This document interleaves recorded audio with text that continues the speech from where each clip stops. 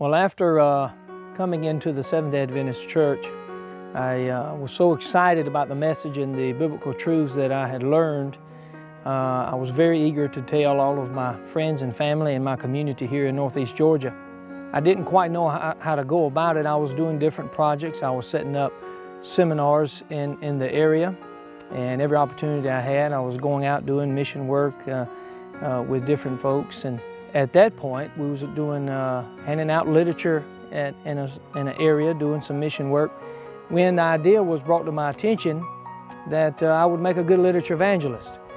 And I had no idea what that was, and I even questioned her and said, well, what is that? Well, after explaining it to me, I thought it was foolish because I'd made the comment to her that no one's reading books anymore. But little did I know that God would use that as a seed to plant in my heart for this work. God has truly burdened my heart for this area, my community here in Northeast Georgia.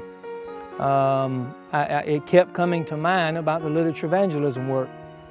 And so I reached out to the leadership in the Georgia-Cumberland conference, and after some interviews and application process, we got started a year ago. It was April of 2015 when I began a career literature evangelism work, and God has truly blessed ever since. I've been often asked, do I think that I could really be successful in the literature work?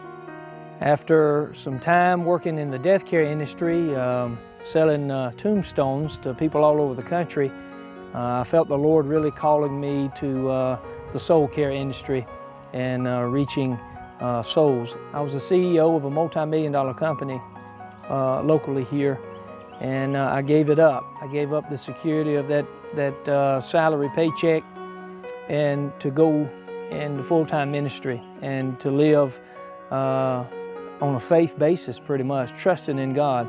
Praise the Lord, I'm here to say that absolutely you can make it as a full-time career literature evangelist. The Lord is blessed. I have a beautiful family with 2 children that is in church school.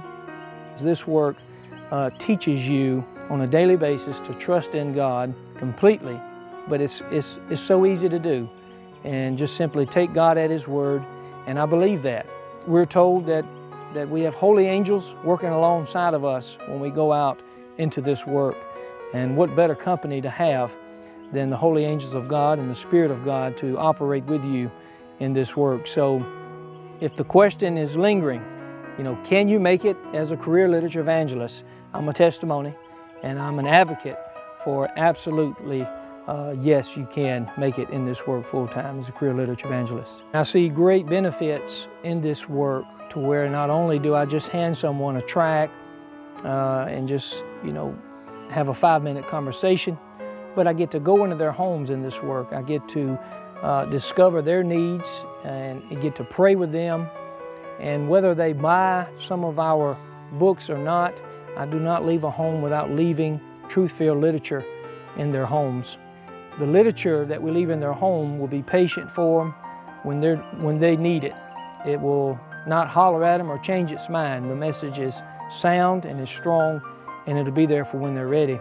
I've even used this work to further another opportunity that God has made available here, and that is a church plant in Northeast Georgia.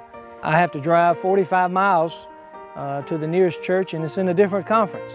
And the Lord has blessed me with the opportunity to hold Bible studies with different groups of people. Actively right now, looking at about 20 people that I'm studying with on a regular basis.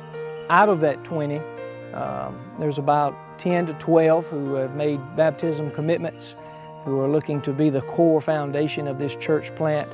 And I am looking forward to this work, the literature evangelism work, truly being a source of reaching more people and pulling them into this new fellowship here in Northeast Georgia.